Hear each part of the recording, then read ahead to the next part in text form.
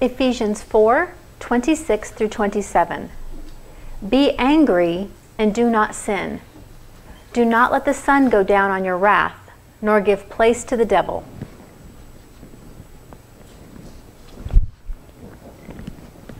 Funny Freddy here, Funny Freddy here. We are reading the New Testament together as a church body, and we would love you to join us. Next week, we will be reading 1st and 2nd Timothy through James. Have you heard the story about the husband and wife who were very angry at each other? So angry, in fact, they decided to give each other the silent treatment. This went on for 3 days. On the evening of the 3rd day, the husband realized he had an important business meeting the next day, and he needed to catch a very early flight. He wrote his wife a note which said, "I need to get up early for a flight tomorrow. Wake me up at 2 a.m. Then he put this note on his wife's nightstand, where she would be sure to see it. After putting the note on her nightstand, the man went to bed.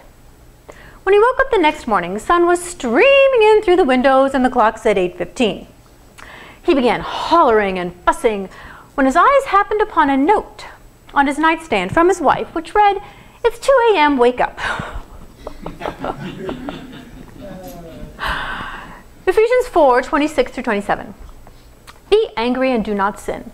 Do not let the sun go down on your wrath, nor give place to the devil.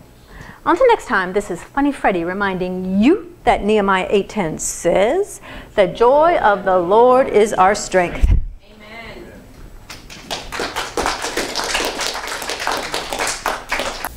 Joy unspeakable. We were just talking about that. Don't have words for it, but we know it's going to be good. Joy unspeakable.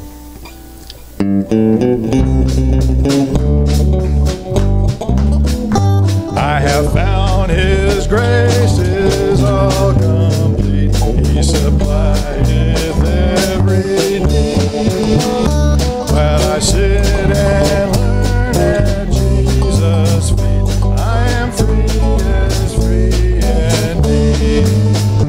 It is joy unspeakable and full of glory, full of glory, full of glory. It is joy unspeakable and full of glory. Oh, the hand has never yet been told.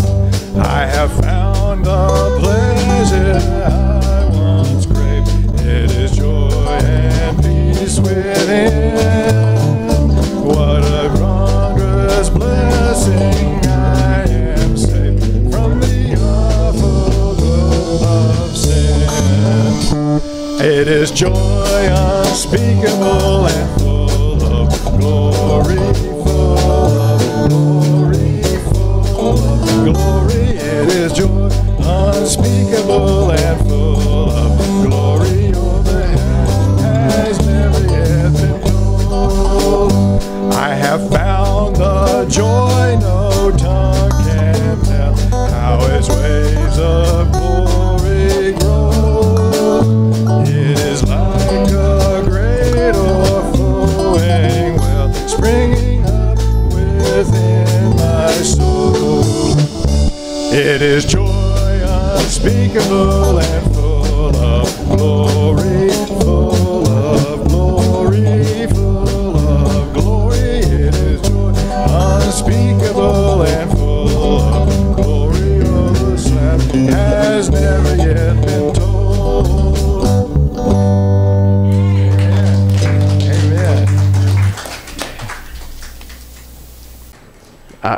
I never thought I was going to miss the crazy people from jail. You know, there is some people who is really crazy in there, and I miss them. I miss the people who are preached. I miss the people, and I remember them because they were. We became with some kind of bondage in there. When you talk to that people, when they tell you their stories, they don't really tell you the whole story, you know, because they cannot tell you the whole story because they can get caught up in lying. And when you don't preach to them, because I used to go into the jail 3 times of the week. So 3 times out of the week, it was pretty good preaching, you know. And I got used to it. I got used to preaching. Pastor Miller and Ted, we got used to preaching there and see the happiness of people coming to the Lord. Amen. But when everything stopped because of this sickness, of this pandemic. That's the noise from where? From the AC? Yeah, Oh, okay. Everything stopped, and it's hard for me to have all the scripture there, and not have an audience to preach to. So guess who is the one that I preach every day? My wife. We are on the table. We are in the morning on the table eating, and I say, "Stop! Look what it says right here. Let me tell you something." And sometimes in the middle of the day again, and in the afternoon again. And sometimes I see her that she's kind of thinking, here he comes again, again. But you know, you got so used to preaching and to exposing the Word of God that you can even talk to the dog or to the cat or to whatever because you want to preach. You know, you got so used to expressing the Word. And sometimes I talk to the cats and the dogs in Spanish, you know, which is my language. I don't have the problem of not speaking the language that is not mine. But when I come here with you and I try to explain things, I don't have a problem because I know all of you are smart people, you know, and you all have. If I miss a word, you know, I know you understand that because you say, "Oh, he's trying to say this," you know. If I don't say it right, you catch it because the Holy Spirit is there to tell you what exactly I'm trying to say. Amen. And this is not like speaking in tongues or anything like that. This is something that the Holy Spirit is telling you right there and then. Amen? Amen. I don't speak in tongues like I said before. But if the Lord tells me to speak in tongues, I'll be happy to. I have never speak in tongues, but if the Lord says, speak, I will speak. I will say whatever He wants me to say. So we're going to go to Ecclesiastes chapter 5 and verse 1.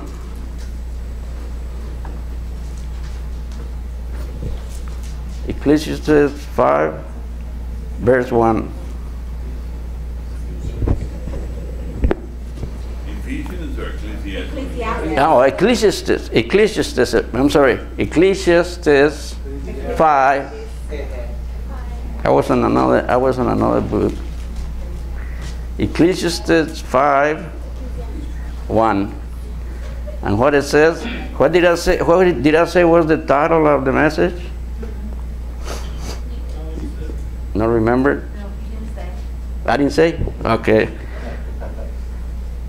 Go to the house of the word of the Lord to listen more than talk.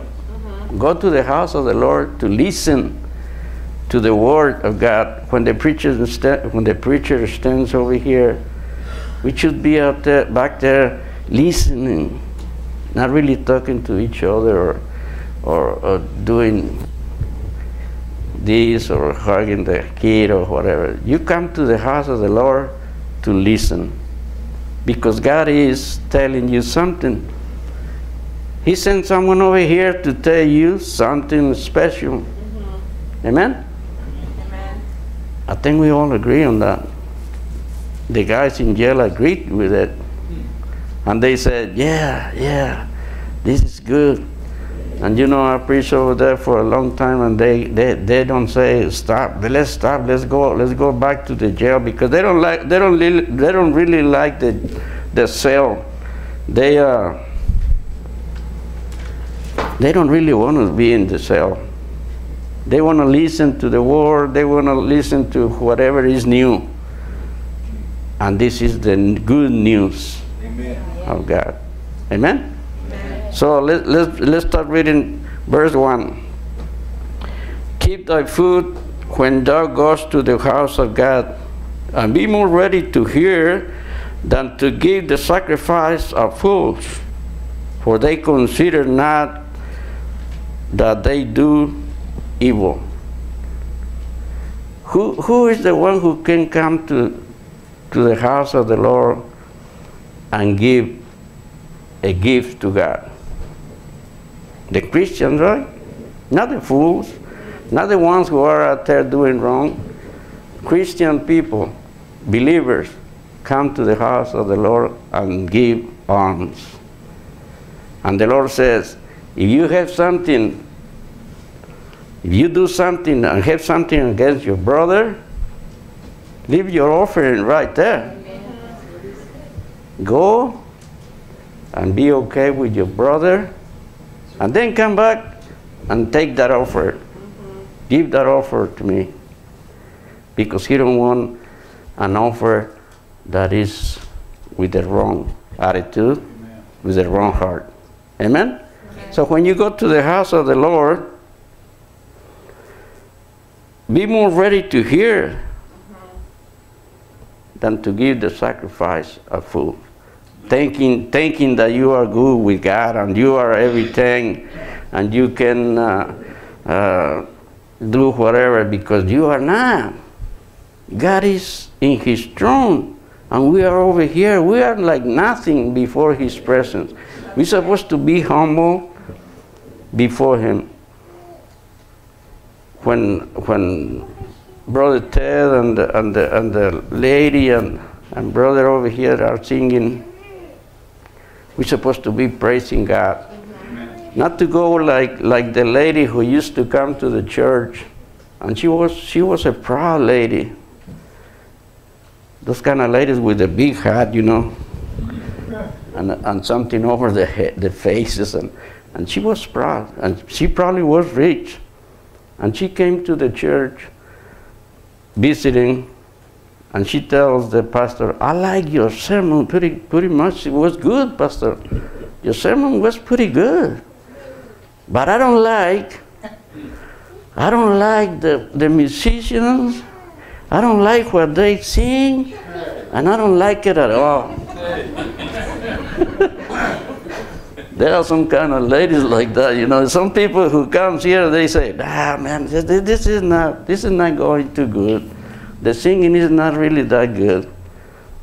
You know what the answer of the pastor was? He says, that's a good thing, lady, because we were not praising people. We were praising God. We praise God in this church.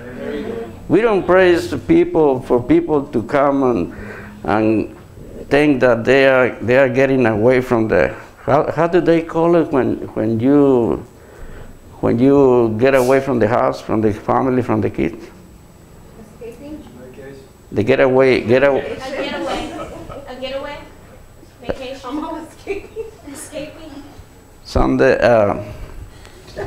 the mothers get away from the house, from the Mother's Day out. Mother's Day out, right. Mother's Day out. It was hard for me to remember. That's what people say. That's what people think. They think they come to the church. Some people, not all of it. I don't think there is anyone here. But some people think they come to the church to be like if they go to the movies or to get distracted or to do something. Entertain. Right. Pastor, help me out, Pastor. To be entertained. So when they come over here to the church, and they don't hear something that they like, that is of their conformity, they say, I don't like that church, I don't like this, and I don't like that. They always complain. They're always complaining because they are not coming with the right attitude, with the right attitude, the attitude of hearing. And their heart is not in this place. Their heart is somewhere else. What the Lord says to the Pharisees? These people what? Worship me with their mouth. With their lips, with their mouths, right? But their heart is way somewhere else. I used to tell the guys in jail, you can be here in jail, and if you are okay with God and you are following God with truly heart, you can pray for your son in Guatemala, Amen. Mexico, Oaxaca, whatever. And the Lord is going to send the Holy Spirit. The Holy Spirit is going to be there because you pray here in Austin or in Bastrop, Amen. and your prayer is going to be heard over there. Do you think God can do that? He can do that and more. He can go to China, to whatever, Russia or whatever. The prayer of the righteous is abides alive. Amen? Let me read the second verse. Be not rash thy mouth, and let not thine heart be hasty to utter anything before God. For God is in heaven, and thou upon earth. Therefore, let thy words be few. Amen? Amen. What is, there are some preachers who can go 100 miles an hour preaching and saying things. By the time they finish, the audience don't have anything in there because they don't stop to inform enough of the scripture.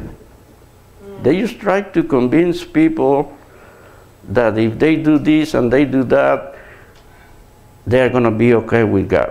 How do they call these people? These preachers? Tickle the ears. Motivators. Motivators. You know, you go to that church, the preachers tell you, if you do this, if you give $10, you're going to get 20, and if you go there and do this and do that, you're going to be blessed. Cheerleaders. Yeah, that's what the Bible says.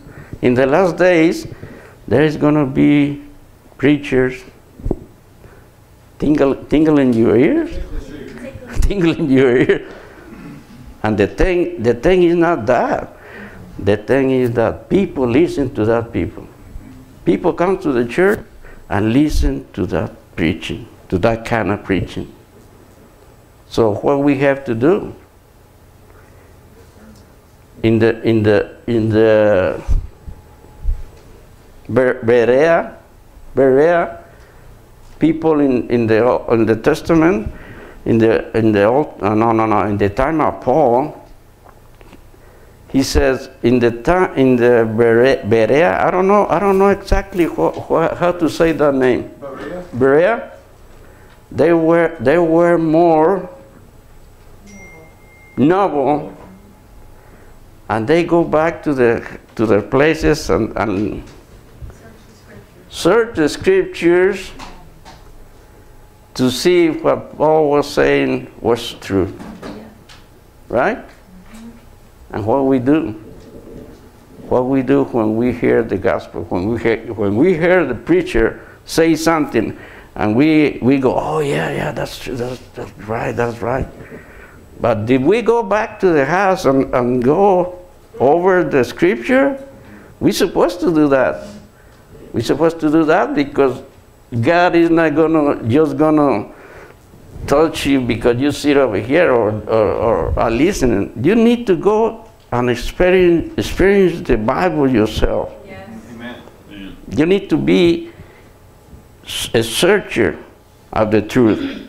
Amen? Because people, like I'm here saying something, but I might not be right on some things. You think so? Yeah, yeah.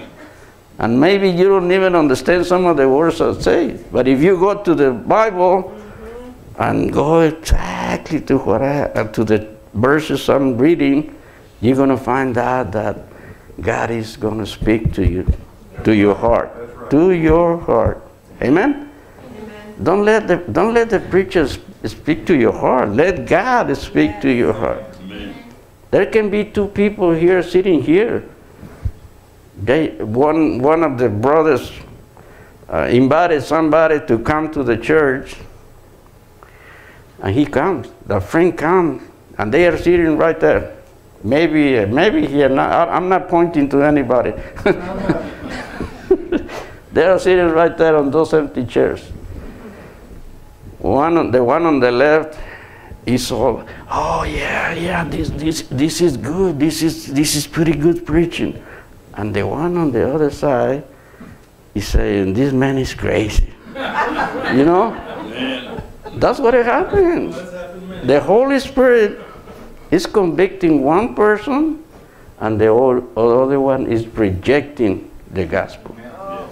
Yes. That's the way, exactly the way the Holy Spirit works in people. Because for him, there is no, is there any water? Yeah. Not open yet. Okay, thank you. Because there is nothing impossible for God. And if He is with us, who can be against us? Amen? That's what the Bible says. I'm just trying to explain the Bible. So,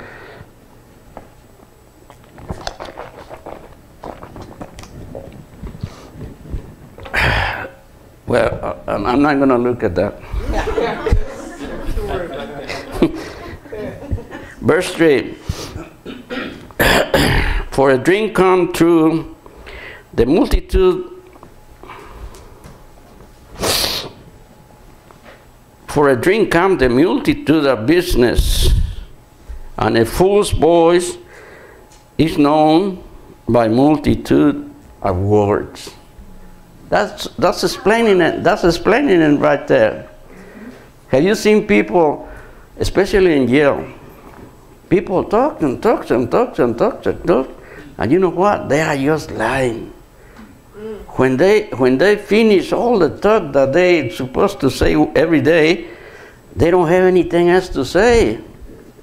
And they start lying and lying and lying and lying. You know, that happens everywhere, not just in jail.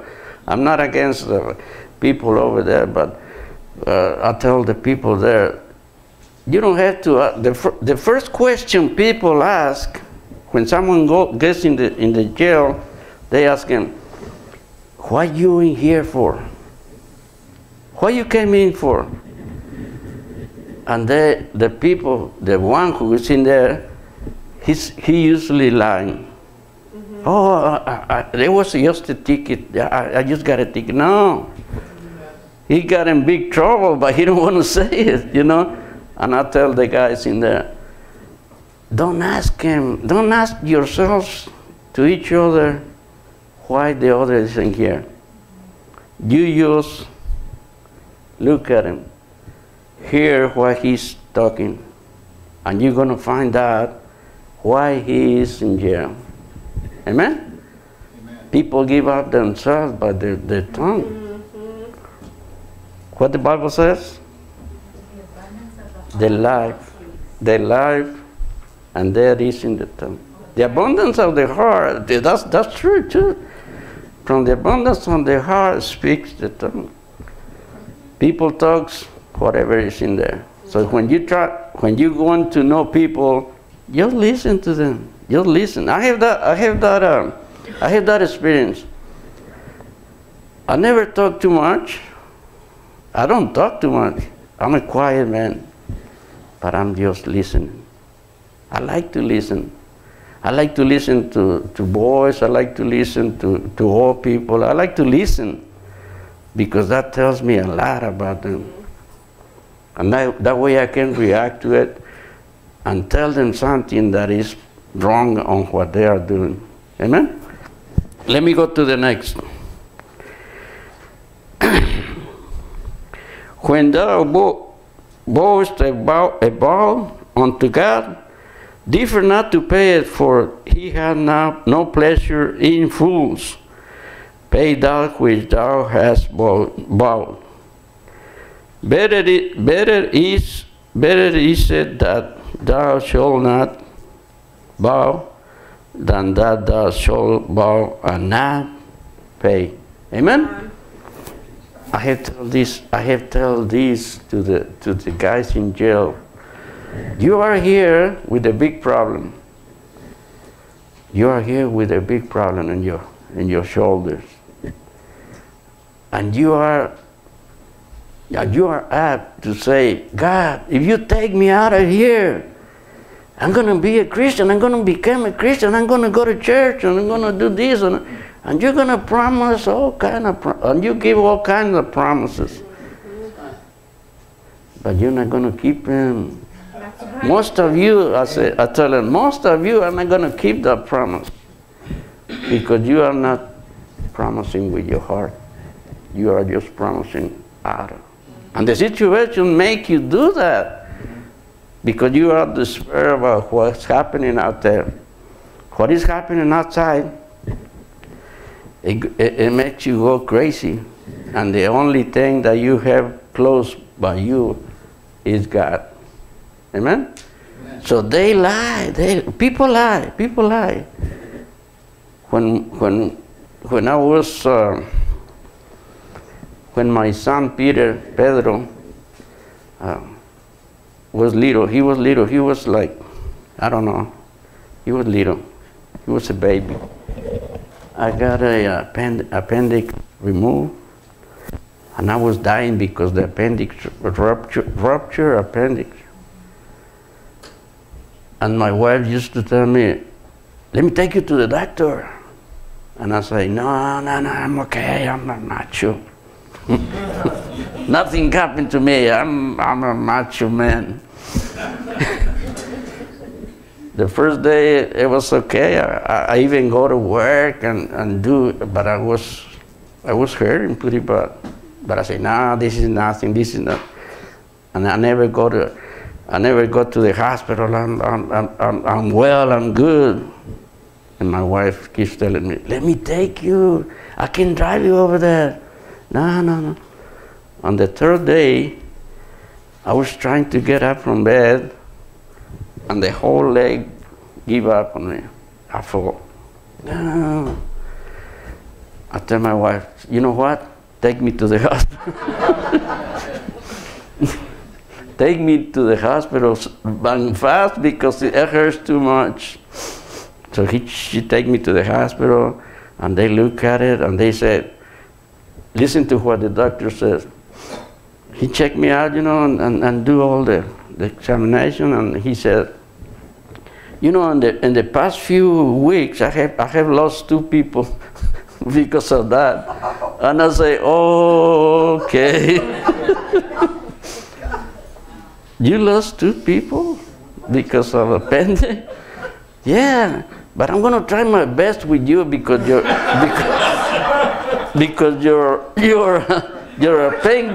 appendix was already ruptured. It was already, killing me from the inside. That's why I was hurting so much. So my son, when I was they put you a mask, and they make you go to sleep, and I was thinking of my son. And I tell the Lord, let me go through this. I was not even a Christian. I didn't know anything about God. I used to go to church in Mexico when I was like 14 or 13, but I didn't know the Lord. And I asked God, Lord, let me go through this. I want to see my son. I want to raise my son, Pedro. I don't want him to be alone. And he was the only one. I have other kids, and he was the only one. Forget about the others. This one is the one I want. I want to live for him. The other ones, I don't know how they're going to do it, but this one. So I promised to God that I go to church, and I was going to be a good Christian, and I was going to be doing things for him. You know, and I keep the promise. I keep the promise. My wife and I and all the kids, go to church, go to church. We were getting all dressed up to go to church and listen to the message, and everything was good. But then the devil got in that place. The brothers started fighting against brothers, yelling inside like right here. The daughter yelling to the father over there, and saying curse words, really bad. And I say, this is church? You know what the devil uses? That's what the devil uses. And I say, no, this is not gonna work. So we left the church. We don't come back. We never come back to church. It happened. It was a long time after we went back, because of someone in the church cursing and fighting and doing crazy things. So I wasted a lot of years, many years of my life doing crazy things in the world. And the devil did it good, you know, because I don't want to go to church for a long time until he grabbed me back through my daughter, through my wife, through my wife. Amen. I used to go home and fight with her, and every time I came home, the excuse was, why you're asking me where I was? Why fight, you know? And I was telling this testimony to brother Rudy yesterday, and I tell him, look how the Lord grabbed my attention back. I got lost over there somewhere in Dallas because I was too drunk, and instead of going to Houston, I went to Dallas. I ended up being in jail over there. The policeman says, you know what? You know what I'm going to do to you now that you're in there? No, he told me that the next day. You know what I'm going to do to you? No, what? I'm not going to give you water. No. You know what happened to drunk people when the next day when they don't drink water? They're dehydrated. They get sick. They get really sick. And the police said, I'm going to do that to you. Why? What happened? You don't remember? When I stopped you, you don't remember? You cursed at me and throw me things, and you were going all crazy. You don't remember nothing? No? Well, I'm going to do that to you. And the other friend that was with me asked me, what is he saying? No water for us. No. he was well, I don't know. I think both of us were in the same situation, but they don't give us water. Then my wife, I got lost for 3 days in that place because they don't let me call anywhere. So when my wife, I don't know how she did it, she found out that I was in that jail. My wife went over there and picked me up and brought me to Austin. So by that time, she was looking for me.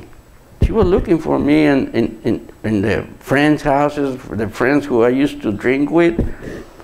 And she went to the house of one of my friends. And that friend of mine says, no, I don't drink anymore. I don't know where he is. I invite you to church. I invite you to go to church tomorrow. And my wife went to the church. You know what happened? She received the Lord in that place. She received the Lord. In those days, she was a complete new person. Amen. And you know what? Even that I was drunk when I came home, I can see in her face the change. And God showed me the face, because I was out of my mind. I was not even, my mind was so crazy. And I saw her face and I told her, you're not going to fight with me anymore. What they do to you in that church, I'm going to go find out. I'm going to go and find out what they're telling you. So no, you know what happened, right? Do you know what happened? You had an encounter with God. I went to find out why she was so quiet and why she was so changed. The Lord is going to change you, she used to tell me. No, I don't want the Lord to change me, because I'm going to be your defect you have. I'm going to go find out what's going on over there. You know, do you want someone to think like that, Pastor? To come over here to find out what's going on in here? Amen. We all want that. I used to tell my sons and daughters, if you have problems, it's because of you not going to the Lord. You have problems with your children, you have problems in this and that, it's because you don't receive the Lord. And most of us, when we were out there, we were going crazy, we were doing crazy stuff, because we all need Jesus in our heart. Amen? Let me try to finish this up. Better not to promise, right? It's better not to promise and not keep the promise than to promise and then to... I got messed up right there. No promise. Don't make a promise that you're not going to keep. All right? God is not happy with that. It says in verse, what is it? 6. 8? 6? Yes, 6. Suffer not thy mouth to cause thy flesh to sin. Rather say thou before the angel that it was an error.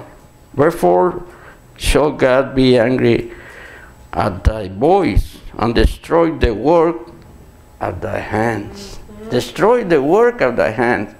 You know, we all make excuses when things happen to us. We say, oh, I promised this to God, but I didn't know. I think I'm supposed to be excused because I didn't know. And the apostle Paul said this way when he said he was killing Christians. He says, I thank the Lord, forgive me, because I did it in what? Ignorance. I did it in ignorance. I was an ignorant. That's why I was doing all those things. So what happens?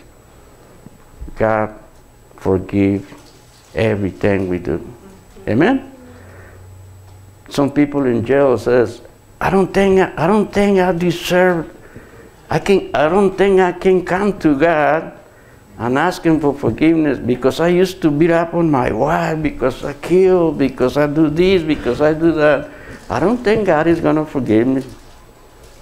But God forgave all those sins. That's why He came to this world. Amen. He came to rescue the ones who are doing all those things. He didn't come to the ones who are okay and and doing good things. He came to the sick people.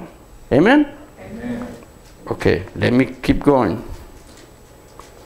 For in the multitude of dreams and many wars, there are also divers vanities. But fear thou God. But fear God.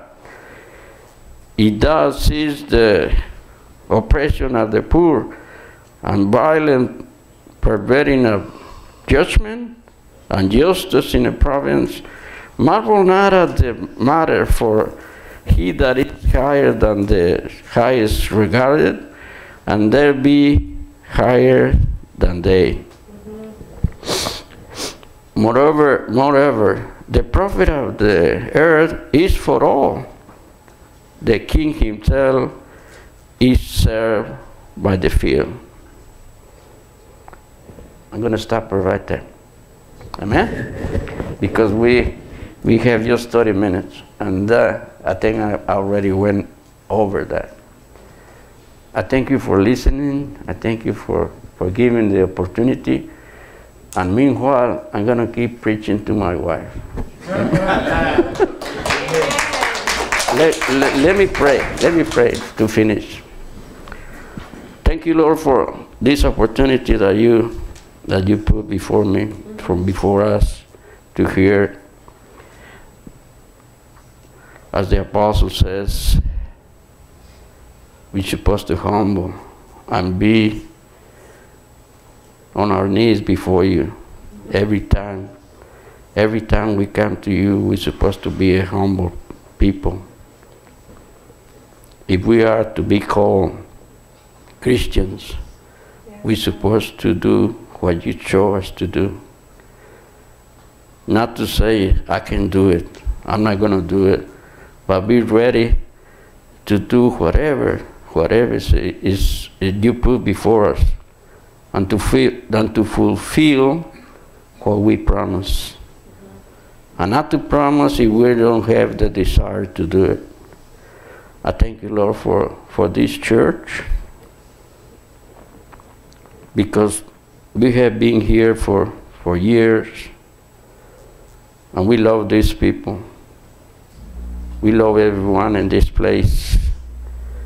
Give us the opportunity, Lord, to come back here and be a blessing to someone here. Yes. I know there is someone who is going to be blessed by your word. And I thank you, Lord, for everything you do. In Jesus' name. Amen. Amen. Thank you. Thank you.